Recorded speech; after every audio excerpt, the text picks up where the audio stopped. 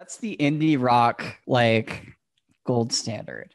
Is like if you're paying your bills and you don't own a car and you don't have to rent your place out when you're gone, then you're like a professional musician.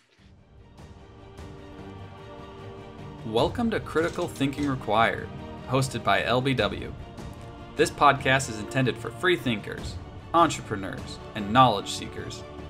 Join us as we discuss relevant financial topics, explore with guests their financial journeys, and engage with experts in industries such as space, media and entertainment, real estate, and many more.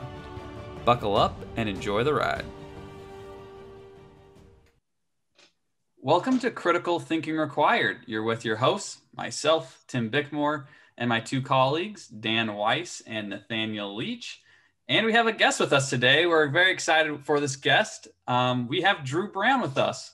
So I'm actually going to read off Drew's bio because I'm going to give that its full credit that it's due and introduce him that way. So here we go. So Drew Brown is a Grammy-losing songwriter and recording artist originally from Broomfield, Colorado. He's a multi-instrumentalist and has been a member of the pop rock group OneRepublic since 2004. He lives in Los Angeles with his wife, Eden, and his two dogs and two cats. Drew, thank you so much for joining us. We really appreciate it. Thank you so much for having me. Yeah, absolutely. We're really excited to talk with you today. We wanted to bring you on. As you know, our podcast is called Critical Thinking Required. And one thing that we do love at LBW is business. And we really wanted to kind of get into the details of the entertainment business. And so we thought you'd be a wonderful guest to kind of share some of your thoughts there. So we're really excited to kind of start this off. But before we get there, we really want to just have our audience get to know you a little bit better. So we have a few questions. I'm going to let Dan kick us off and start into some of those questions, if you don't mind. All right. Well, thanks again, my friend, for joining us. We really appreciate you being here. And it's, I think Tim and I saw you about just over a year ago, which is about the last time we really did anything. What right? What a carefree time. I tell you, like, COVID did not come up once in that dinner. So we miss those times and look forward to that again. But glad we get to see you in this element. And by the way, too, happy Hanukkah to you. Oh, same. Happy Hanukkah, guys. Thank you. It sure was great. To kind of just bring us right into it, Drew, what got you into music? It's funny. I think obsession. I think just being a naturally inquisitive kid that had a habit of obsessing over the things that he really liked. I think that music just became a really kind of endless arena that I could throw that interest into. When I think more about the origins of starting to play music and starting to listen to music and kind of obsess over it, I think if the circumstances would have been a little bit different and it would have been like baseball cards or something, I would have just kind of latched on to that maybe and maybe moved on to something else when I exhausted everything that I could learn about baseball cards. But music was one of those things that it seemed like it went on in every direction as far as you can see.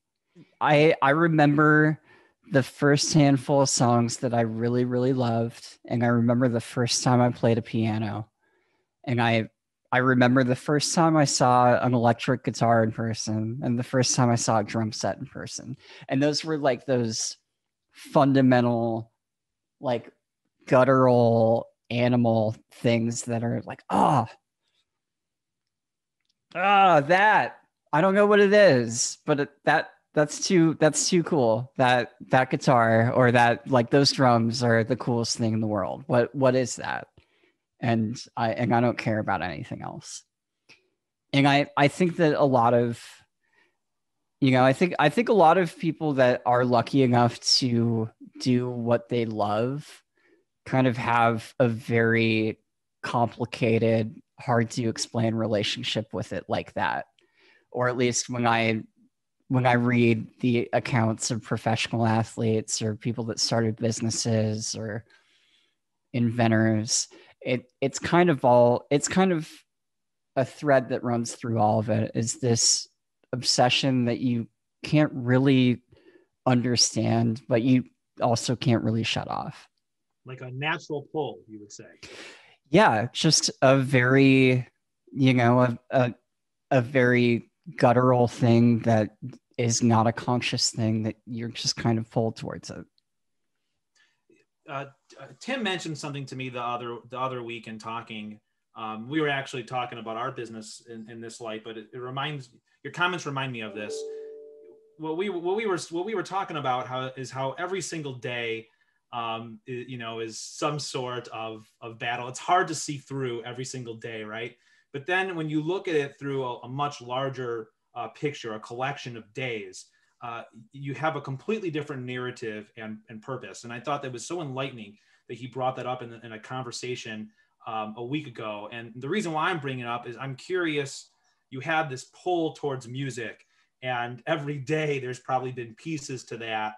When you step back and take a look, are you able to describe what music means to you today? I think that's a really poignant question for it being in a pandemic, in COVID. I think I might be able to say yes for the first time, because it has been such a real step back to kind of put things in perspective and take stock of all of it. I think, yeah, maybe for the first time in this shutdown, that's been possible. I don't know. I hope that's one of the silver linings. We're kind of always, we're always trying to make lists of the things that we are going to be more mindful of coming out of this. And I think what the things that define so much of us mean to us is definitely very high on that list. So I think I've got a little bit clearer perspective now on what those things mean than maybe ever before. I'm going to try my hardest to hold on to that moving forward. It's my New Year's resolution. That's good timing. And so we know that you play a number of instruments. You just talked a little bit about how, you've had different draws to many different instruments. And of course, the two I think that probably most people think of right off the bat are the keyboard and guitar for you. But we know there are others. We know there's this thing called this glockenspiel. I don't know what the F that is. So maybe you could talk about that. But what are there instruments that in general that you really, really love to play? And are there any instruments that maybe you don't play that you'd like to learn? Oh man. My main love, I love guitar. It was a weird obsession as a child. The first time I saw one was in like an older brother's room that we weren't supposed to be in, and like a neighbor's house. And it was like, it was forbidden. It was the coolest thing in the world. And that was really the only thing that I was interested in. I wanted to play guitar when I, from a very young age. When I found out that there weren't guitars really in orchestras or symphonic bands, then I had no interest in it. And that led me to kind of by default getting assigned to a choir class in 6th grade. And the first day I walked in and I absolutely hated it. And I thought, this is awful. I need to get into one of the music programs. And so right next to that room was the band room. And the first thing when you walk in the room, right on, I guess, doesn't matter, happened to be to the left, but there was this black drum set, and it was the first time I saw a black drum set, and I said, oh my what's this doing here? And they were like, oh, that's for the jazz band. And I said, cool, I'm going to be in the jazz band. And oh, well, you actually have to like know music and like be in a band class. And I'm, okay, cool, sign up, whatever.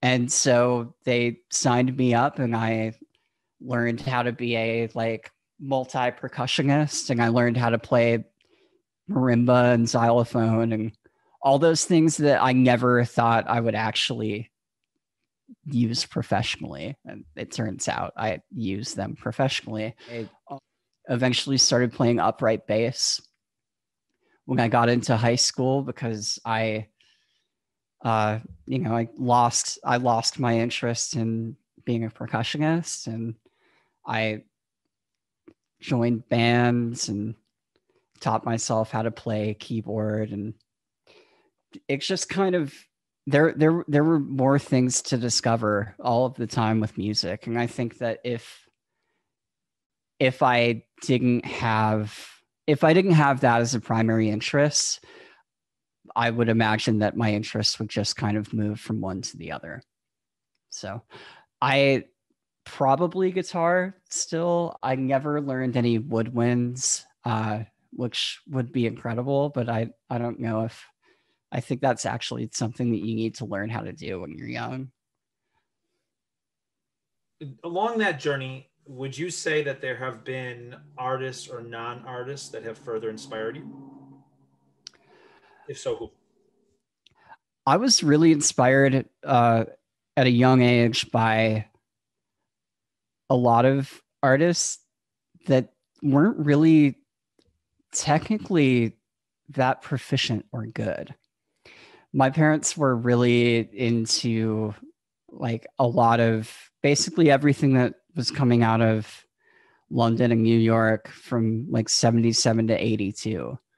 So there was a lot of like, early punk and kind of early new wave, Talking Heads and The Clash and XTC and, bands like the Go-Go's that like, it was the importance in the music wasn't necessarily, I mean, there is genius in all of that, but it's not like a flashy genius.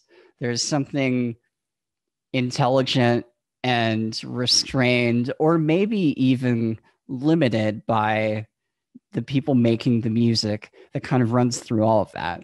And I think that I probably am more the way that I am because of that than if I would have grown up listening to Yes or grown up listening to like really incredible bluegrass or something, or any of the, I know other musicians that are around my age that had, influences that were way more technically proficient, and it translates to them being way more technically proficient musicians.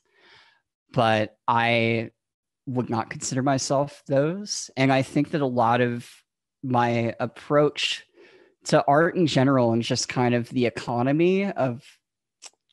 economical approach that I try to take with everything, I think was largely informed by a lot of the music that I was listening to when I was young.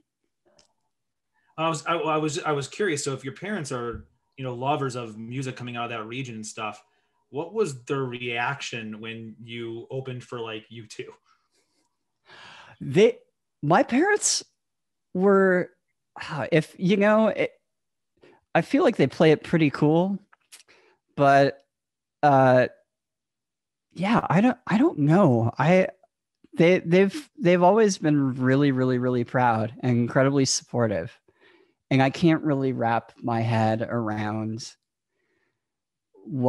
how I would feel if my child was, off doing, like, I would probably be nervous if my kid was in a different city than me. I don't, like, I give my parents a lot of credit for being as trusting as they are, and as patient as I'm sure you have to be to have a child that is any type of artist.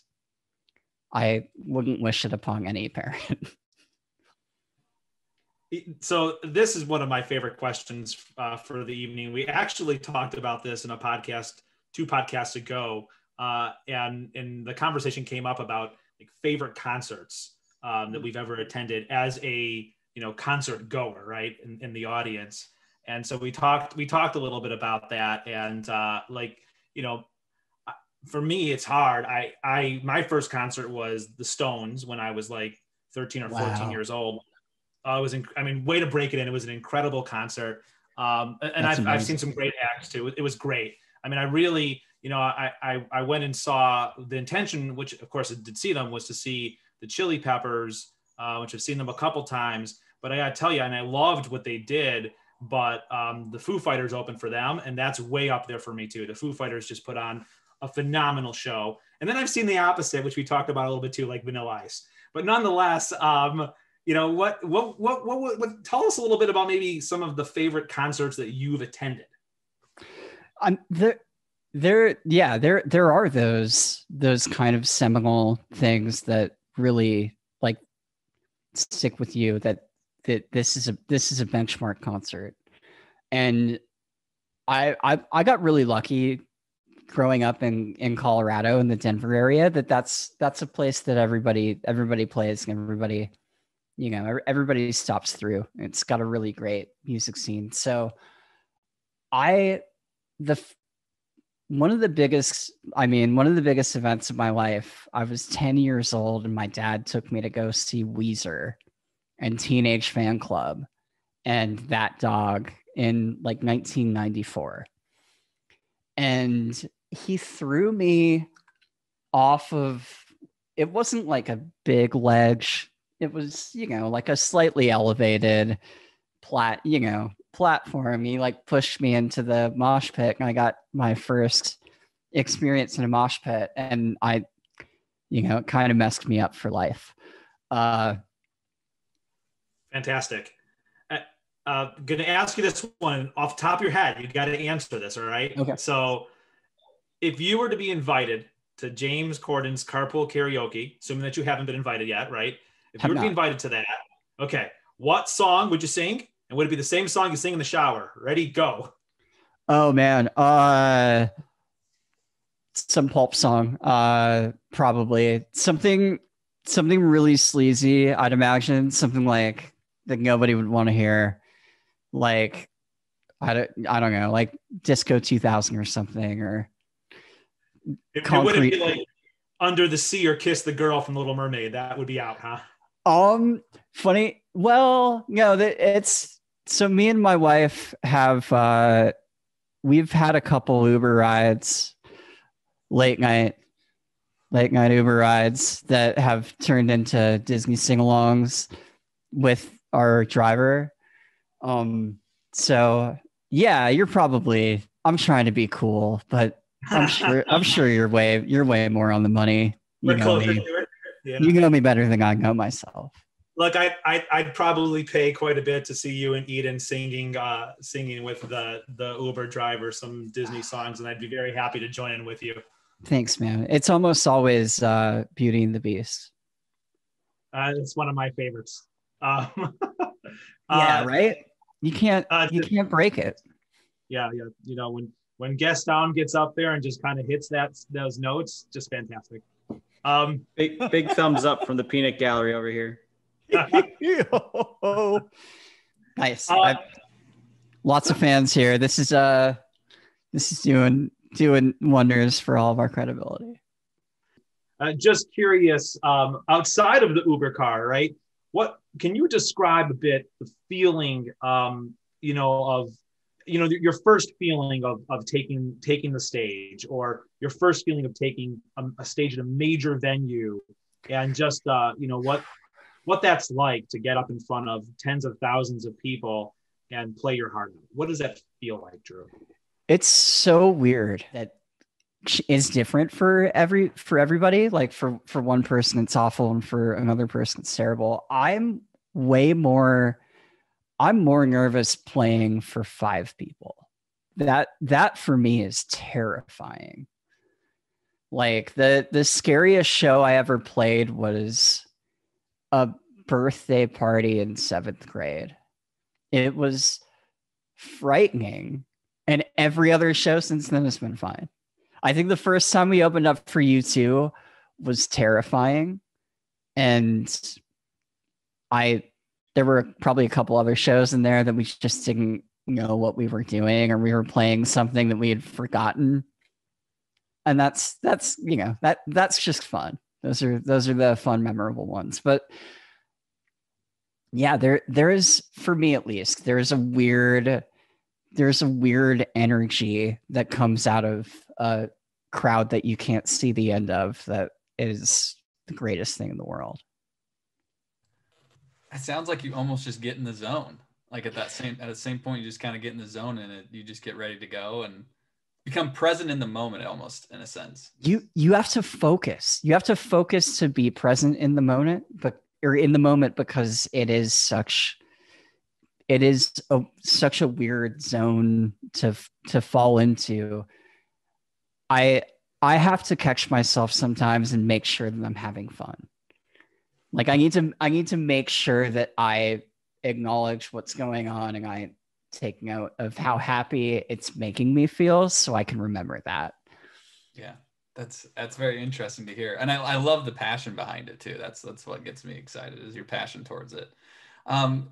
We've heard a lot, and obviously, being an artist and a musician, I'm curious for our audience, what is something that people don't know about you when they get to know you? What is that one thing they're like, yeah, this is a little bit more about Drew? I'm a terribly irresponsible car owner. I washed a vehicle that I've owned for a couple years for the first time in this pandemic. But actually, I mean, anybody that actually knows me, that's one of my more defining characteristics. I think I was so close to being in a metal band, which probably would have turned out terrible in the long run. I quit a metal band that I was supposed to go on tour with to join OneRepublic, and that was a really, really great call, and I'm grateful for it every day. Was that decision just kind of happenstance, or I know you've mentioned a story to me about how you got in there, but was it just they needed a guitarist, correct? And they just kind of stepped in and said, sure, why not? At the time I was living on my drummer's couch, and he had joined a band in Los Angeles, and it was a really big deal. We were coming from Colorado, and like this band didn't have, like, they were just starting, but they already had a manager, and they had they did a showcase, and they had a meeting, like all of these things that were this is like we'd played 100 shows, or maybe a couple hundred shows over the years in Colorado, but this was like light years ahead of that. So I happened to be on his couch when they needed somebody to fill in for their existing guitar player while he got married. And I learned this stuff. I think I had like 2 days to learn it before the show that I think was their like 3rd show ever. And then we wrote a couple songs the next week. And then I think it was like there were like 3 weeks where I wasn't in the band. But I was filling in and playing, I think, like 4 or 5 shows. And then in the meantime, there were a couple songs, like I wrote some parts for a couple songs that were being worked on. And then maybe, probably within a month, I think they said, hey, we always wanted to be a 5-piece do you want to call that metal band and tell them that you can't go on tour with them this summer? So I called that metal band, and then I called my parents and I said, do you think you can send me some money? Hey, everybody needs to start somewhere, right? At the end of the day. Yeah. And so if you didn't call the metal band, let's say you went with the metal band, where do you think you would be today? Do you think you'd still be with the metal band? Do you think you'd be somewhere else? The metal band did not last forever. I tapped my best friend in the world, Tyler, and he joined the metal band in my stay, and he had a great time. And the tour went pretty well. And, I think everybody owns houses now, and they're married, and they have kids. So, it probably would have been a pretty good life still had the metal band been the avenue. That's good to know too. Regardless of what avenue you took, you're going to be a musician through and through, which is awesome to hear. That's kind of, the dream was always to be professional enough that you don't have to sublet your apartment while you're gone. And that's basically that's the indie rock like gold standard. Is like if you're paying your bills and you don't own a car and you don't have to rent your place out when you're gone, then you're like a professional musician. So that's like, and I never really, that was never something that I thought that was reserved for like the luckiest people of, in the entire world. And I thought maybe if I was lucky, but the plan was always to just play music in the capacity that I'd been playing music before I moved to LA, which, was a few gigs a week or a few gigs a month for a couple hundred people. Is really, I would have been happy doing that forever and working any menial job. Have you ever thought about this? If you had decided to stay with the metal band, would you have still met your wife? Oh man, that is such a strong question. I met my wife in the most faded, weird, crazy, star-crossed way that there's no way. There's not a chance. It's actually I think just meeting my wife alone and the weird circumstance that led to us meeting each other made me like an unbearable fatalist. Maybe not for life, but definitely for a really long time. And I was coming back from a long tour. I was flying back from Asia, and my last flight was like the fourth flight in like a 24-hour travel block, and it was from San Francisco to LA, and it was canceled.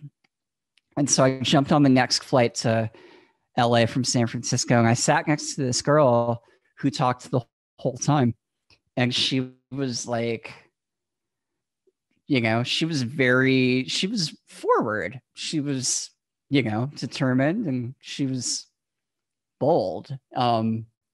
And we exchanged information, and then like fast forward however many months, I got a message from her, and she said, "Hey, do you want to have coffee with me and my college roommate around the corner from your house?" And I said, "Yeah, absolutely. I'm actually leaving tomorrow for 6 months. This is great." And so I went and had coffee with the girl, and the roommate ended up being my wife.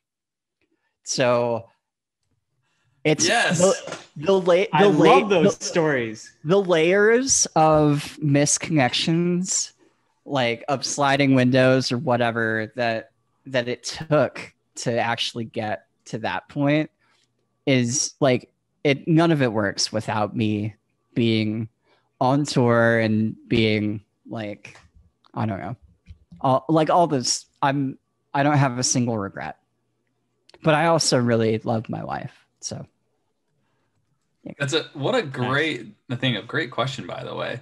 And that's a great story too. That is a wonderful way to meet your wife. That's awesome. I'm proud of myself for not having told you that already. Yeah, I don't remember that one. I should have. Yeah, that's a good one. That's my it's my greatest hit. Yeah. Oh, so so for our audience, which we're after this, I'm going to let Nathaniel kind of take over, and he's going to ask you some more of the industry kind of based questions, more about just entertainment in general. But before we get there, I know probably a lot of people don't know this, but you had mentioned it to us, and we had a conversation about it, that you're a partner in a brewery in Colorado. So you're multidimensional when it comes to entrepreneurship, musician, as well as brewery. So why start a brewery, man? Like, and how is the brewery doing during COVID? Like, just why did you start it, and how's it currently doing? Oh man, it's currently doing. We are doing as I think the best that we could be in COVID. We just actually this past weekend we celebrated our 8th anniversary. Congratulations. Thank you. Getting over the 5-year hump's a big deal. So 8's great. Thank you. It's been interesting. I think that the only credit that we can take to our ability to make it through this is the way that we kind of structured everything in the beginning. Like our business plan with our brewery was basically when we started our brewery, we started it knowing or kind of having a feeling that there at some point was going to be some type of a bubble burst on that industry. It was growing really fast. At the time that we started 8 years ago, there were independents being purchased for, large 9-figure sums, and it was a business that a lot of people were getting into for the business part of it. We knew that if we wanted to be the kind of brewery that was doing things our way and kind of furthering the craft side of it, we were going to have to be really, really, really scrappy, and we were going to have to kind of run our business like you would run a DIY punk band. Or, it was all of these things that we kind of took from our youth of playing in these bands and doing everything ourselves, I think really paid off in the pandemic, because we've always been ready for everything to fall apart. And when we see other breweries and restaurants with these huge notes and these really expensive build outs, and maybe they have distribution through partners that need huge amounts of beer every month, and they just kind of need to be big to exist.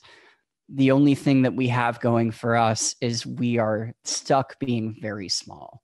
And so because of that, we don't have as much to lose in times like this. And that's kind of been interesting, because there are a lot of parallels between any type of niche like craft business and the process of building a brand like a band.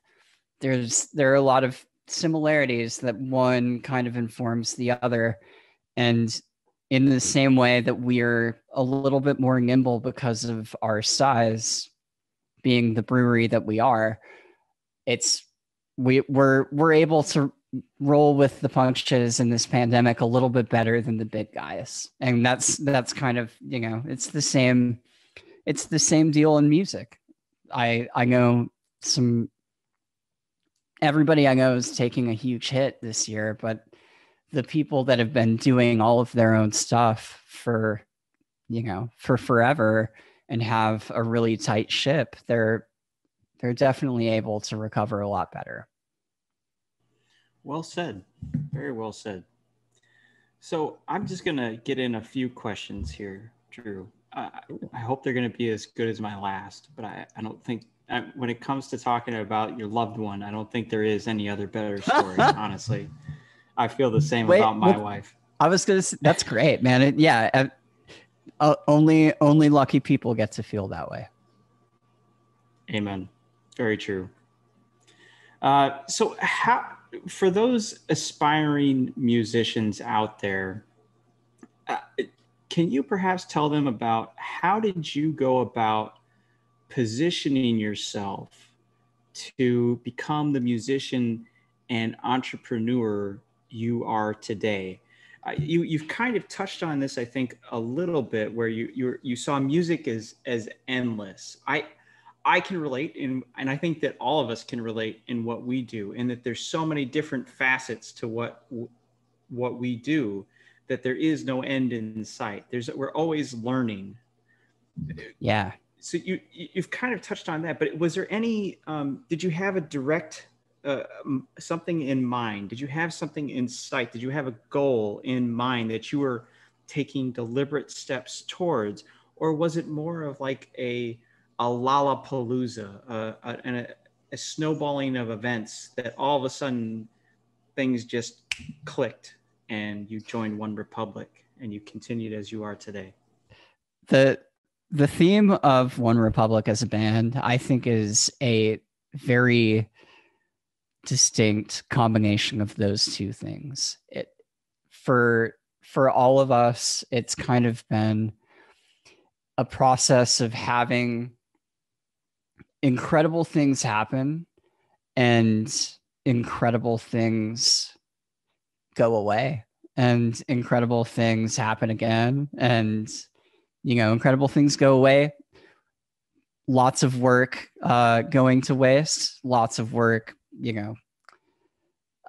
creating favorable results, and kind of everything in between. It's been, I think, one thing that we've learned in our career is, and I would say, as far as expectations for other people entering a creative field, it's the only way to play and not just kind of depend on luck is to expect failure and expect that you're going to have to kind of reinvest and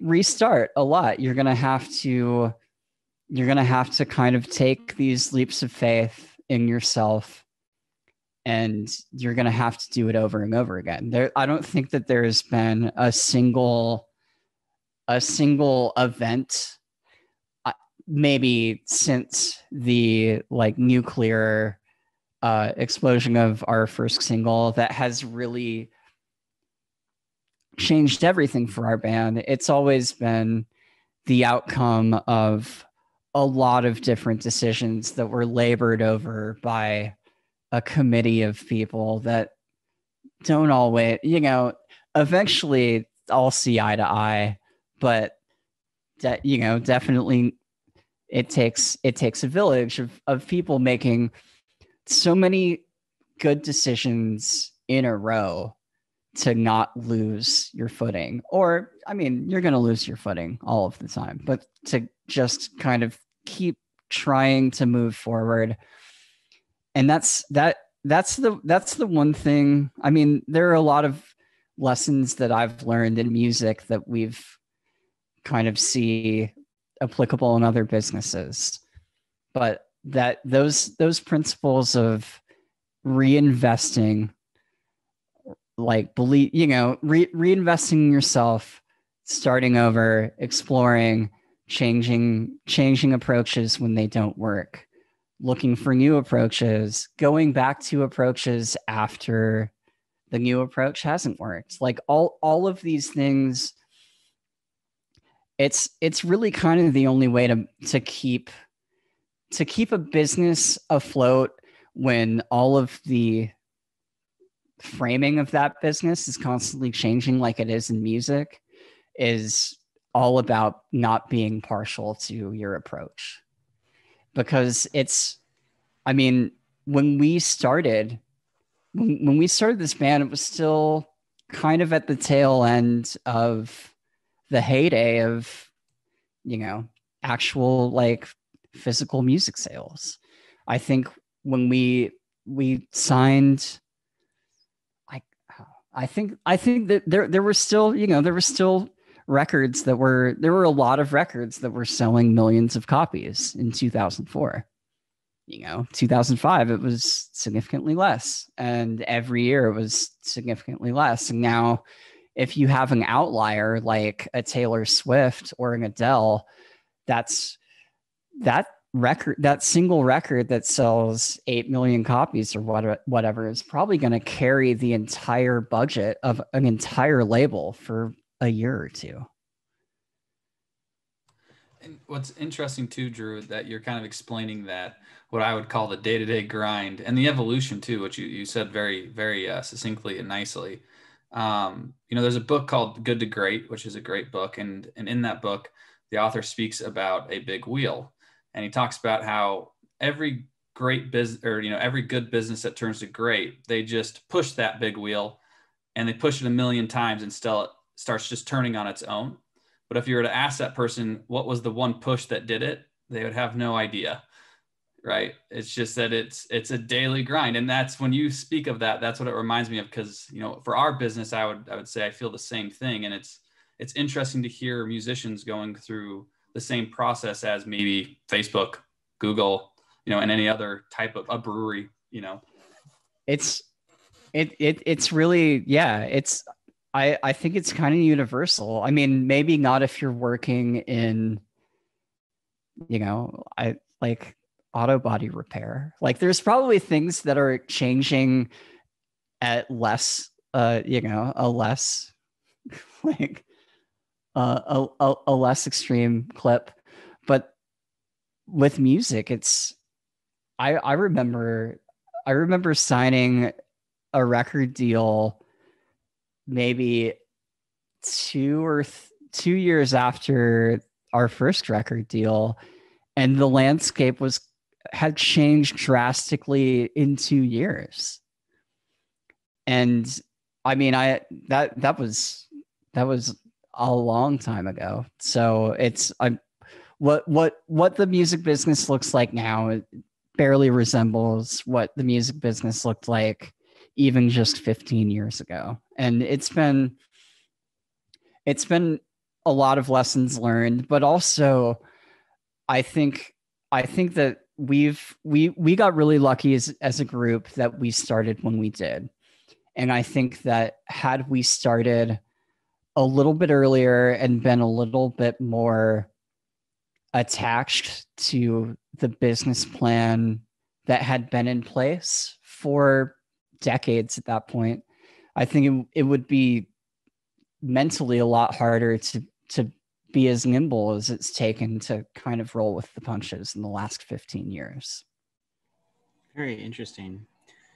So you've already touched on this a little bit, but can you go into maybe more detail about what in the music industry has significantly changed that has significantly affected you and OneRepublic? Is there any particular, or is it more, as you say, a smorgasbord of things that have all aggregated together and affected you and everybody in the industry? I think there's a lot of, you could probably point to maybe like 4 or 5 key factors that have really affected all of the industry.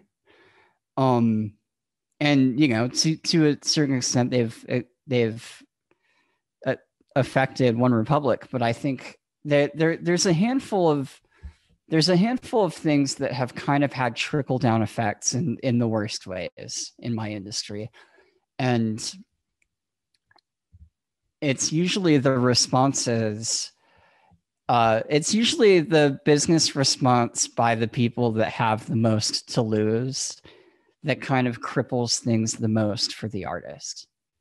So, for example, when we first started doing radio promo in 2006, 2006,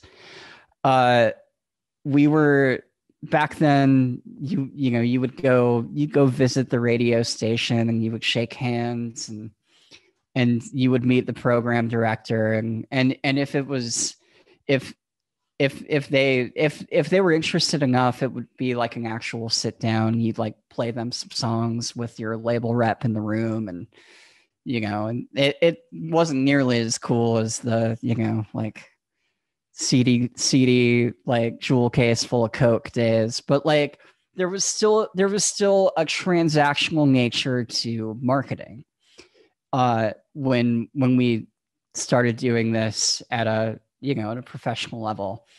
And over the years as the bottom line kind of started to change for these companies, and the terrestrial radio owners kind of started getting bought up, and now I think we have two or three companies that own terrestrial radio in America. But I think it's been these things that have kind of had this sweeping change in the industry, and one of them was doing away with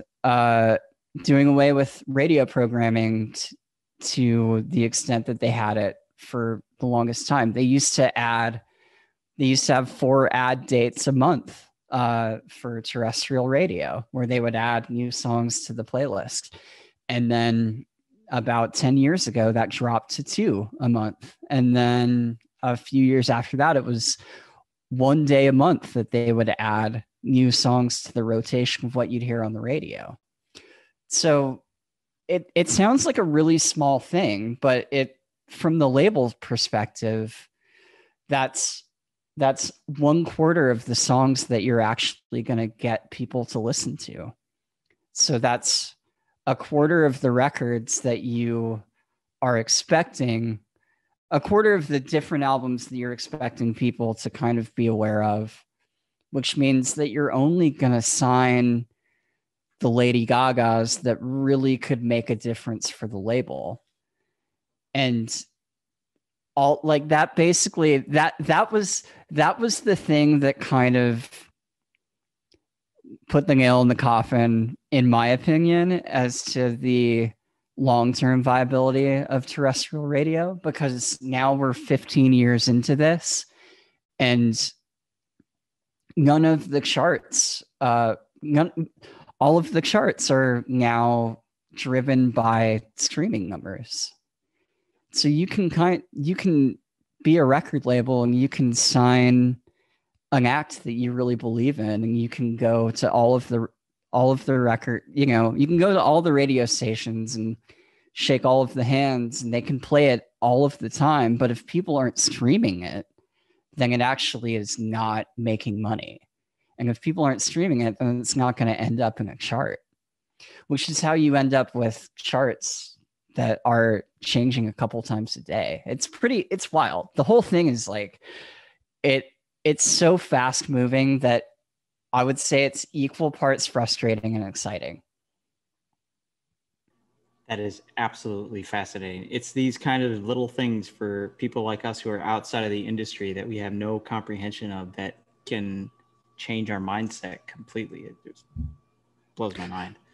But like you guys said, none of this really, this is another one of those things that only makes sense when you're kind of looking back on it, and you can kind of you can draw the line through the decision making that goes from one situation to the next.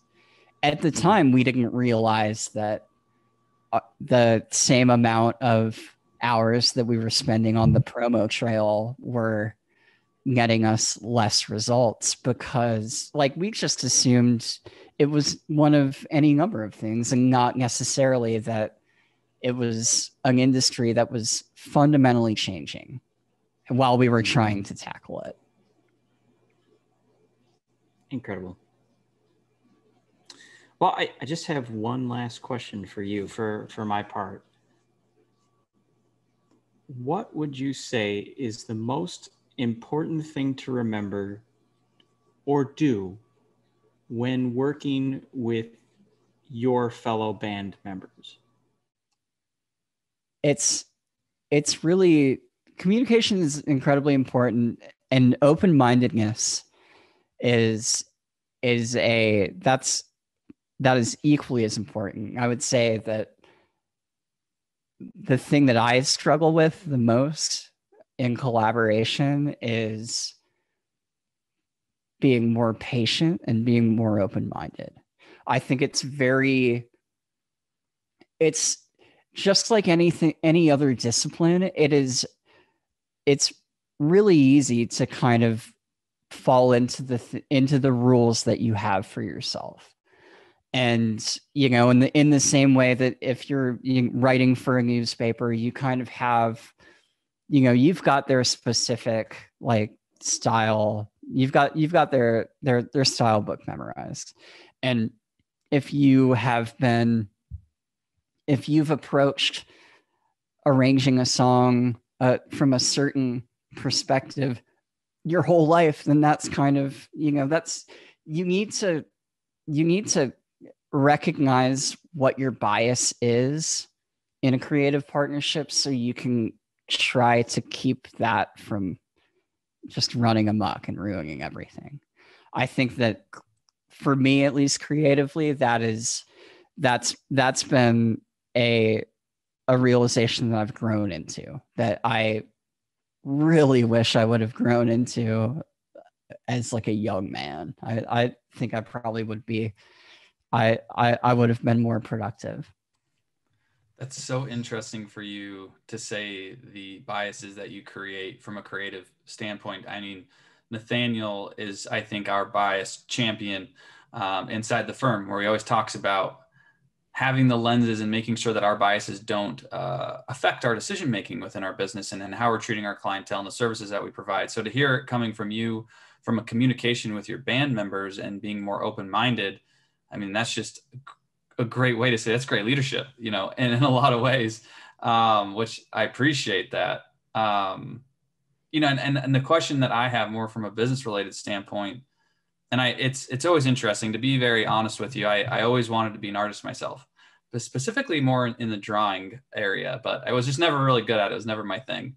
I happen to be better at numbers and different analytical skill sets, but I always tell people that I feel like my creative juices and that fulfillment comes from business. I think that business is a blank canvas that you're able to create a platform or create a structure, and it's never ending. It's always open-ended, and it's that thirst for knowledge and getting better and providing a different service, which really provides that fulfillment from an artistic standpoint for me specifically, which goes back into the craft, right? I think like you've mentioned, you are a guitarist, you're a musician, you have a craft. And there's another book that I like to always reference called The E-Myth by Michael Gerber. And he talks about the three personalities of a business owner. And he always talks about how there's the entrepreneur, who's very visionary, the manager who has to manage the entrepreneur, and then there's the technician, the person that's really good at the task. And typically speaking, with an entrepreneur or like yourself, a musician, it's usually you're really good at a craft and then you make it into a business. So how have you dealt with that creative side, that artistic drive, and then balancing that with the business side where you may have to make decisions that your artistic side may not like, but it's going to make you money? How has that been throughout your career? That's such a great question. And a really fun number of directions to take it. I think that I would definitely say that personally, I would fall into the camp of a person that was a creator that was kind of forced to be a businessman. And I would say that there is the cool thing about music, and I would say any type of startup, I would throw our brewery in the same column, is there's creativity. There's a lot of creativity in the flexibility of the business end of it. And that to me over the years has been, I think, as fulfilling as the creative actually in the output, is kind of the fact that there is, I mean, you guys know, it's such a complicated alchemy to make any business succeed or even sustain. And every single thing that goes into that business is a bunch of decisions. And I think that like we were saying, the always moving nature of the business that we decided to get into meant that we had to stay really creative with our approach. And I think having that creative element to conducting business as a band it's kept us more engaged, and it's kept us more interested. When I think about the decisions that we make as employers, and just as in philanthropy, those are the types of business components that actually define the type of business person that you are and the type of business that you're running. And so the decisions that you get to make with your employees and with your charities, like that's the type of stuff that you can actually be more proud of than a song, or like something that was the original, like the music is the original like purpose for the business. But when the business can do things that are also fulfilling and also important, then that's great. That means that the business exists for a reason.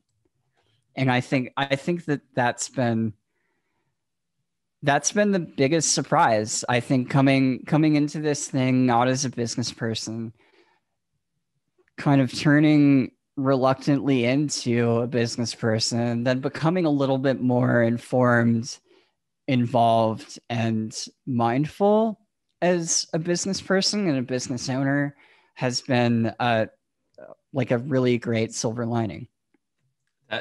That's a wonderful answer. And sometimes the person I like to quote the most, I think, in the entertainment world is LeBron James. And, in an interview, he once said that basketball is my sole focus because basketball lets me do everything else.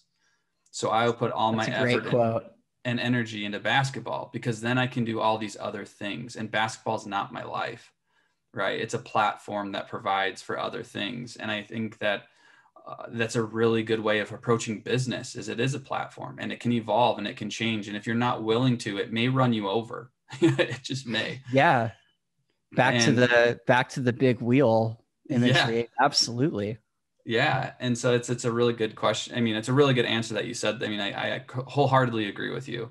My last question for you, Drew, and this really comes from more of the industry perspective and things that have changed. How has streaming affected OneRepublic, the industry? Is it for the benefit? Is it for the detriment?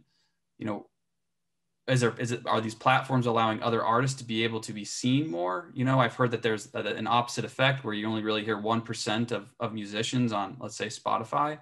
How do you feel streaming has positively or negatively affected the industry? Well, so I think that's a great question. I think it's hard. I think to really analyze the effect, you kind of have to throw it all down on the table. And there's a lot of good, and there's some drawbacks. Sometimes the drawbacks outweigh the benefit. And then the argument can also be made about some of the drawbacks being inevitable and not related to changes made by streaming. I think that it's really great. It's a really great way to level the playing field. And as somebody in a very unique position of being in a like successful pop band that it works often enough that that can be my only job. If I wanted to, that could be my only thing. And that's a very rare thing to be able to say anymore. That being said, I have always really championed independent music and feel more most of my favorite music is made by people that make less than teachers. And that's so for me, I think that the opportunity afforded by streaming to kind of level the playing field for everybody is incredible in theory. I think that the degree to which streaming has replaced conventional music sales makes it really hard for anybody to really make money. I think when you say that the top 1%, people are hearing 1% of the music that's out there, and people will argue about the gatekeepers of yesterday that were the labels and the program directors at the radio station. Now they're just the people that work for Spotify that curate the playlists. And there are always going to be gatekeepers. There are always going to be tastemakers. I think what streaming has done is it's accelerated the downfall of the monoculture that we all grew up in. And I think that for people of a generation older than the generation that grew up online, it's drastically different to open up an app and see 10,000 new records that came out that day. Like, that's mind-boggling. To us, it's alienating because we grew up with Casey Kasem and TRL and like the back of Rolling Stone, and like there were these things that like music was not conquerable, but music was something that you could speak on with the authority of somebody that knew sports. Like that was a thing. That absolutely is not a thing anymore. Streaming has leveled everything to the point that there are hundreds of thousands of new songs every week from all over the world. So it's just kind of, is it good? Is it bad? It's both. Like, I think that the people at the top don't deserve that much, and if I'm lucky enough to be in that, in that category, then that's great. But I don't think that, I don't think that anybody should be making Madonna money. The only thing maybe that is actually a constant might actually be change in this time of COVID. What do you think? I mean, obviously there's been a lot of changes. What do you think might be a lasting impact from the fan experience and from the performer's experience looking now into the lens of COVID?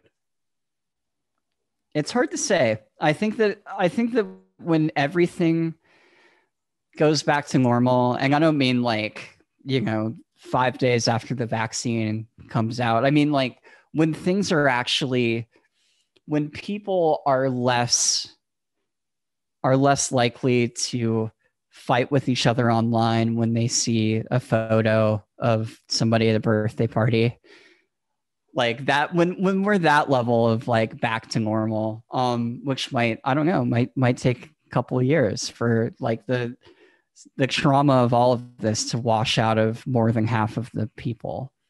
I don't like when that happens. I don't really know.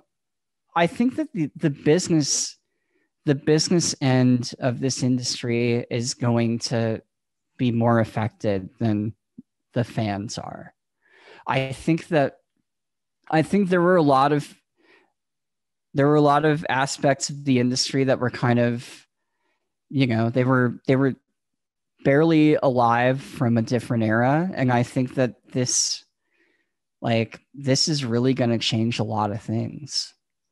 I think that this is it's going to be the death knell for a few old institutions. And I really hope that it's not, that we figure out a way to bring back independent music venues, because that's the thing that breaks my heart more than anything, honestly, because if you take that step out, then I don't know what music looks like in 10 years or 20 years. Like if the only shot that you have is like through your bedroom onto SoundCloud or Spotify, and there isn't that step in the middle where you're writing songs and you're going out and you're playing for people, that's such an important part of so much of the most important music. And that's the thing that has me the most concerned, is what's the effect of all of these kids that otherwise would be starting the best bands, like starting the bands that are making the most important music 10 years from now.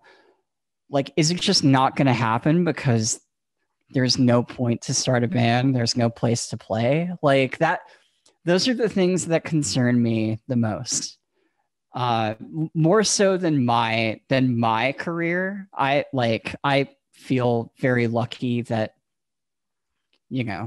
I was able to have a music career of any sort. Like I'm way more concerned about the future of the viability of people being able to have music careers. And so hopefully whatever comes out of this, whatever changes are going to have to happen to keep the various parts of the music industry that are hurting so much right now afloat, I hope that the changes they make are more future-proofed than the changes they've been trying to make over the last 15 years, because it's I think we're in the position that we are now because it's just been bandage after bandage after bandage, and not really rethinking the business model the way that you have to as a band, or the way that you have to as a DIY artist, or a brewery, or somebody that makes wallets on Etsy. Like they're true. That is some just really insightful perspective there. Thank you so much for that. We're running out of time here, so we'll wrap up this really excellent interview. Thank you again for joining us today, and thank you guys. I mean, it was our pleasure, Drew, and it's so nice to see you. And I the one thing I know that we really didn't touch on, that we just want to thank you for is just also, Tim mentioned it with his wonderful Iran comment. You and Eden give so much to the community. That's how we met you, and it's just very impressive. I know that she's doing some writing right now. What is it she writes? Was it Wider Lens? So my wife Eden has it's a Jewish World News newsletter that comes out twice a week, and it's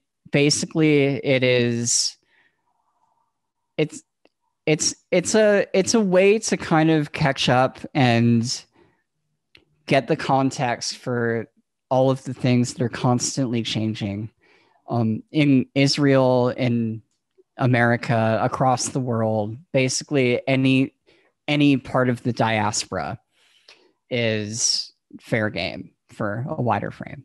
A wider frame. And wider frame. You can go and sign up on awiderframe.com.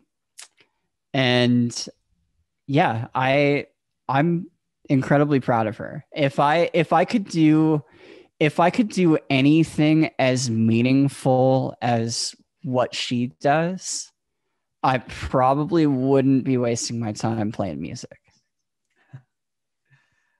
Well, I don't, as a closing thought, I don't know that I would say a waste of time, Drew. I think that where words fail, music speaks, and we really appreciate your contributions, to the music industry, to the community, to friendships. It's just, we're just very thankful for your involvement in this life. I guess my last thought too, just pulling from the conversation, is don't underestimate a number of things at the top of that list. Don't underestimate the power in taking a leap in faith, and don't underestimate the partner that you pick in life, because your spouse is very instrumental in your success and happiness. Amen. That is the strongest message.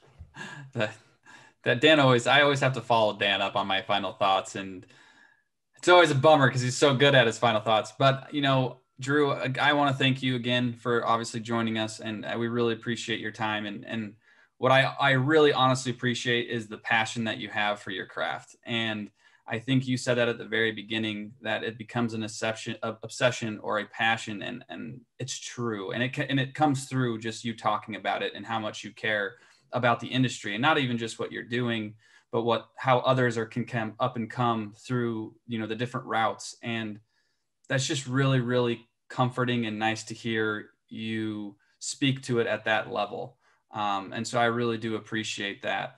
And the other thing too, that I just really appreciate is that even though you're a musician, it's so fascinating to hear that you go through the same trials and tribulations as we do, being finance guys. And I think that some people just sometimes think that business isn't universal. And I think it's universal on a lot of levels, from music to art to tech to even philanthropy, to that level, right? That there's a lot of organization, there's a lot of structure, and there's a lot of hard work that goes into what you're doing.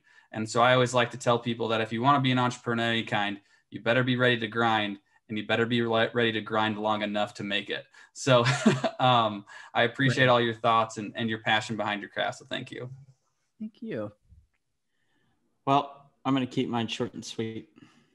I just wanted to say, Drew, that I appreciate your humbleness, your sense of humor, and what is clearly a high level of emotional quotient.